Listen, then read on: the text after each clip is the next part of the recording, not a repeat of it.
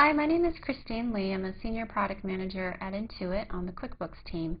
Today I'm going to give you a short demo of the new Forms Customization feature in QuickBooks 2010.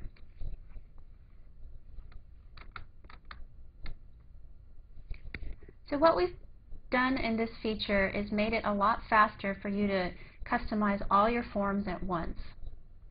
So the way you start is you go to the form you're interested in customizing, such as an invoice, click Customize, and here you'll be asked to choose from adding a professional look or customizing the data that you want on your forms.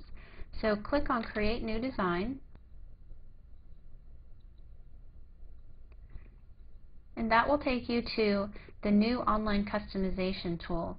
As you can see, we've broken up the process into 4 easy steps to make it easier for you to go through the customization process. In step 1, you select the background that you'd like for your forms. Now in the past we heard from customers that the forms looked fairly generic. They were just black and white with grids. So what we've done in this version is we've given you a number of industry-specific backgrounds that you can choose from so that you can make your forms stand out from the competition. So click on any one of these backgrounds and you'll be able to see it update in the preview on the right. You can also add your logo to the form. Here I'll use a previously uploaded logo to save time. And now you can see that my logo's been added. I can also click Add a Shadow Logo, and this will make the logo appear as a watermark in the background.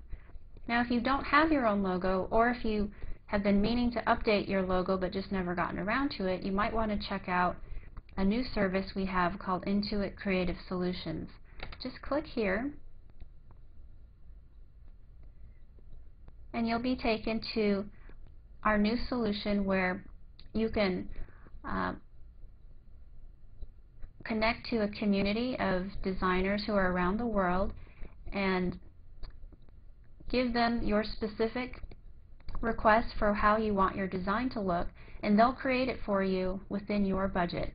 Typically it takes about 7 days, but it can be accelerated as well. I'm going to go back to QuickBooks. So in step 1, I'm happy with my background and my logo, and I'm going to move on to work on the colors and fonts that I want to appear on all my forms. So in step 2, your company name and contact information is displayed. You can choose which of these you want to appear on the form by selecting the checkboxes.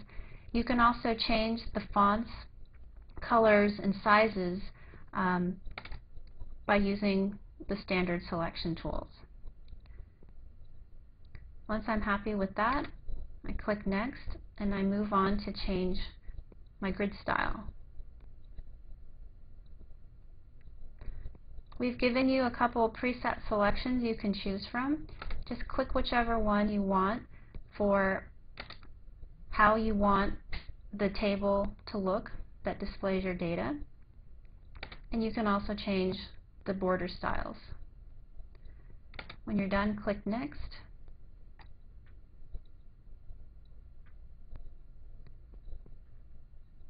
And here in step 4, you just confirm the selections that you've just made previously before you apply all these changes to your forms. So when you're ready, click Next.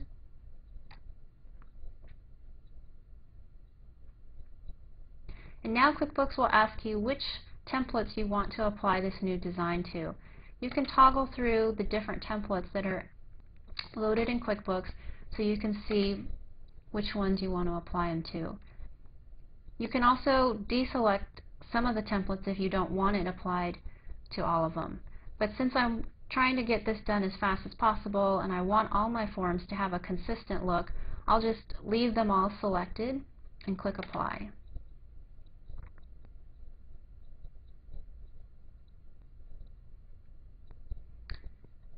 QuickBooks applies the design to all the forms that I just selected, and all of them will now be in the template drop-down list that looks like this. And don't worry, because QuickBooks doesn't replace any of the original templates you have. We just make a copy so that you can always go back to the originals if you need to. You can also save the design you just finished so that if you want to access in the future and apply it to additional forms, it'll be easy for you to do so. So here you can just click Save. So thanks for listening. That concludes my demo of forms customization. We hope that it'll make it faster and easier for you to make all your forms stand out. Thanks a lot.